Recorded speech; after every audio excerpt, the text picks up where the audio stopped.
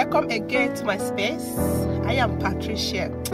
So I shared yesterday, in case you haven't seen my previous video, try as much as possible to watch it, okay, as it will help you to understand what I'm about to say here as well. So like I said in that video, God have different ways he speaks to us.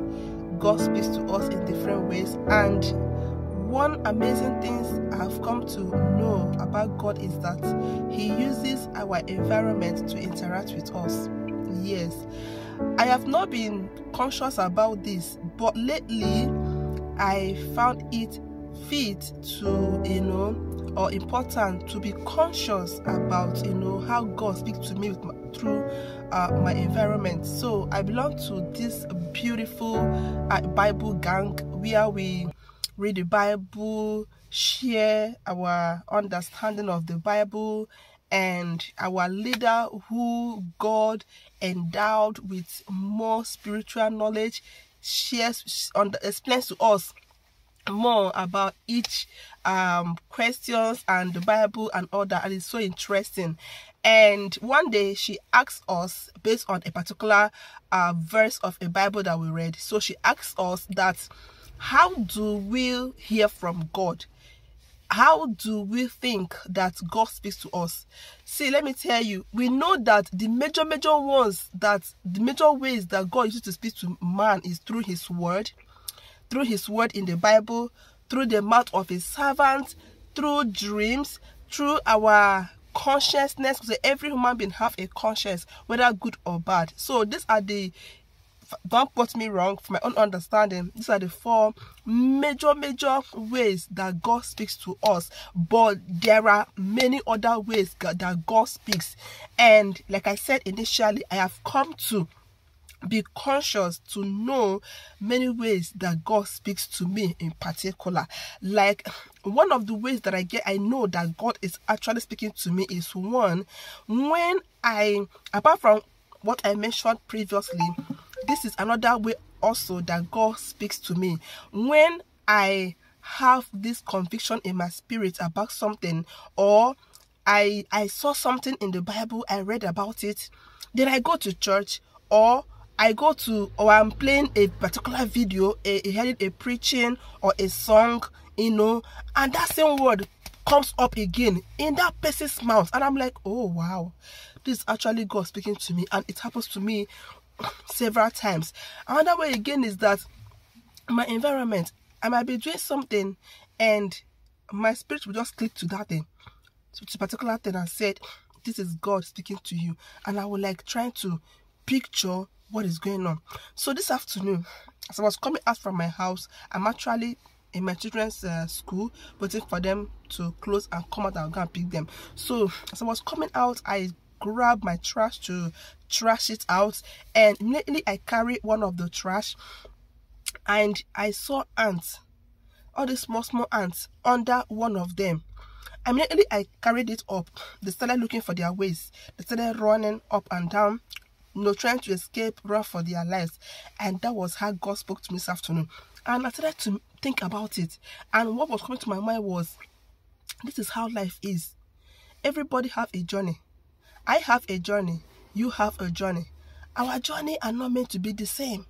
So if I live my own journey, or my own race, or my own calling, and focus on your own calling, I will definitely miss the way. The way that God has designed for me, I will no longer see it, because I have been clouded by your own way that I'm trying to follow. So in life, irrespective of our differences or our ethnicity or whatever, everybody have their own calling. Everybody have their own different paths they are taking in life. So when you leave your own path and follow another person's path, you have missed your own calling. You have missed your own God-designed destiny. You have missed your own God's way. And that is why most of the times we pray. It's as if our prayers are not being answered. It is because we've already missed it from the onset. Let me give you an instance. What will I say now? What example will I say? Holy Spirit, help me. What example will I say? Okay, let me use this simple illustration. For the fact that Mr. A, for instance, got a new wig. I don't know how she managed to get the wig. Oh, the wig is so beautiful, no doubt. And you want to get it by all means. And you want to even get a more higher one that Mr. A has gotten. Then you go extra mind to get that. So I watched a Nigerian movie where a lady was convincing another lady to go and do BBL by all means. That her husband to be, gave her 80 million to go and do BBL. That after that, he even took her to Dubai for holidays and all that. While the other lady, who have a perfect relationship, went and started troubling her husband to be as well. They're not yet married. And was like, I want to do this, I want to do that. My friend has done her own, blah, blah, blah, blah, blah. And the man was like, you're okay the way you are. At the end of the day, that's her friend.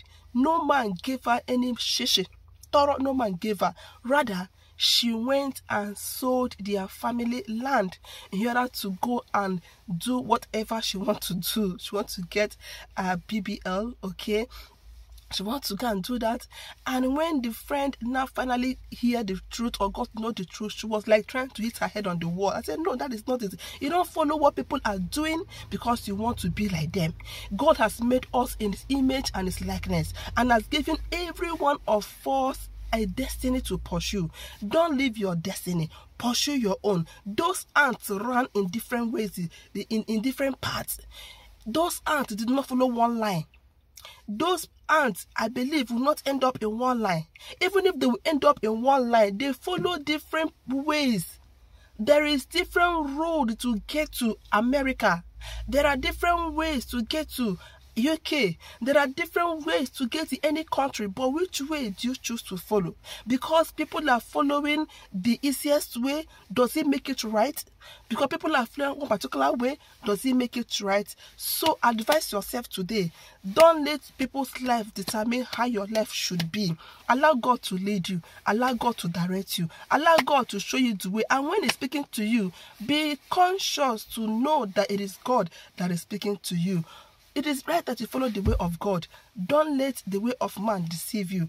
Don't be a copy and a follow person. Let God be your lead. You know, my prayer lately has always been, God, enforce your will in my life.